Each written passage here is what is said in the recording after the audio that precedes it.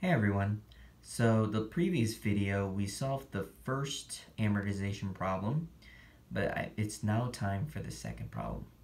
So a loan is repaid with annual year-end payments of $15,000. So we have the payments, and we also have an effective rate of interest of 6%.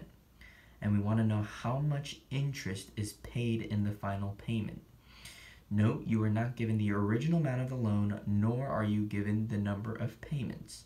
This problem, however, can be solved. So, when somebody sees this problem, they usually panic because, number one, there is no loan amount.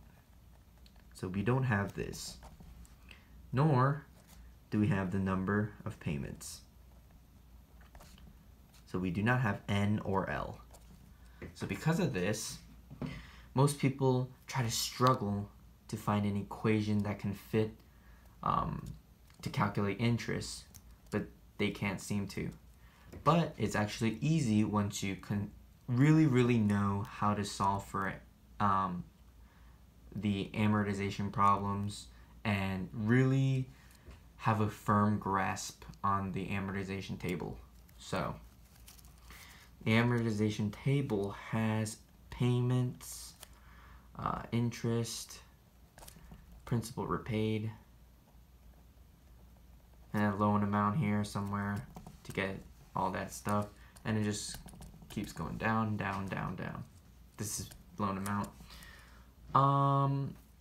And if you visualize, it says we need to find the interest paid at N. We'll say N is the final payment. So we need to use the formula IT equals K1 minus Vn minus T plus 1. So K equals the payments. V obviously is 1 over 1 plus I, which we do not know. Oh, sorry, we do know this. So we do know V, we do not know N, we do not know T. Or do we? N is just N, the final payments. So we do have $15,000 payment times 1 minus Vn, and we want to find T. So IT over here is to try to find the final payment. The final payment obviously is N, so T equals N.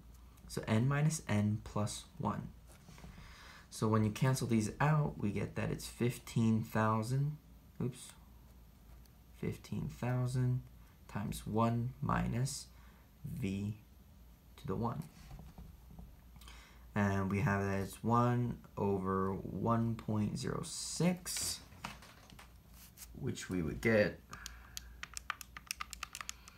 0.943, and we want to subtract that by 1, to get 0.0566. And then we multiply that by 15,000 to get us $849. This is the interest that is paid at the final payment. And we have $849 right over there.